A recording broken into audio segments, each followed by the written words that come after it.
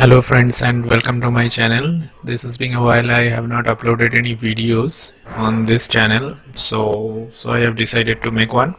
In this video I am going to show you what to do if you have purchased a new Xbox One controller, that is the wireless one which comes with a dongle for the PC Windows 10, and you are facing one issue. It is called the error code 10 with this device. What happens is basically when you try to connect the device with the help of the supplied receiver of Xbox One, it will not connect, and in the device manager menu it will show the device not working. The device is unable to start. This fix that I am going to show you will solve this issue permanently.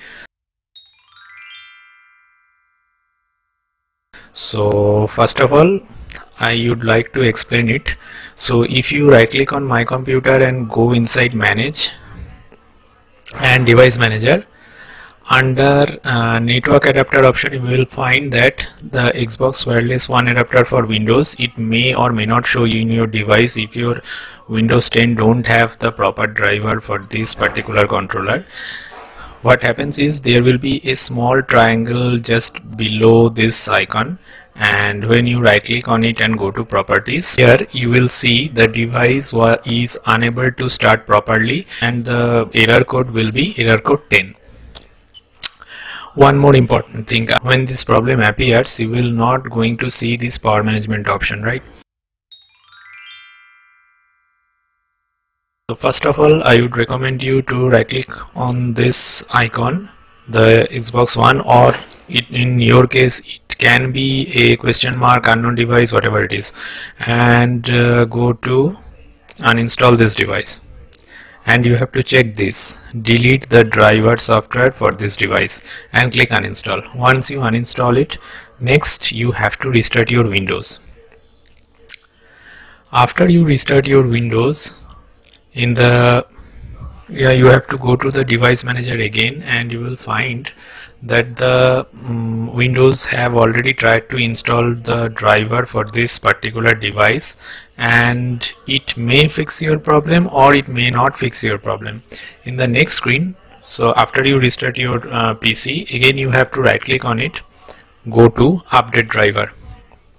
Now you can search automatically for updated driver software. If you are connected with the internet, it is supposed to search for the necessary driver available in Microsoft Windows Update database, and it should collect the driver properly. If it fails to collect the driver, you have to browse my computer for driver software, and in the next screen you have to select this option. Let me pick a list from the drivers. Since I have the driver, it is showing like this. In your case it may show like this, a huge list of available drivers in your PC. So you have to go to Microsoft, and here you are supposed to see the Xbox Wireless adapter for Windows. If it is not available in your PC, first update your Windows 10 and then you check. This should be available in the driver menu. You have to install it manually, and once the driver is installed properly, again you have to right click on it. Now you can see the triangle will no longer be there in the icon, so right click on it, go to properties, and now you will be able to see this option, power management.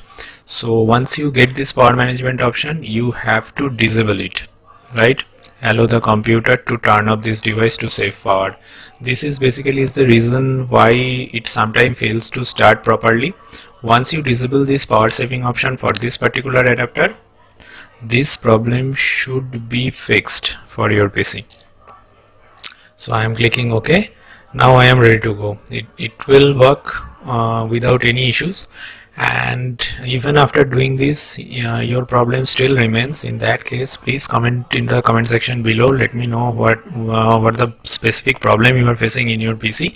And basically there are two steps. First, make sure you have updated your Windows 10 properly, and next you are following the basic step to connect the controller with the wireless receiver. It is exclusively for those controller which comes with a receiver, or you are using a dedicated receiver in your PC to connect the wireless controller.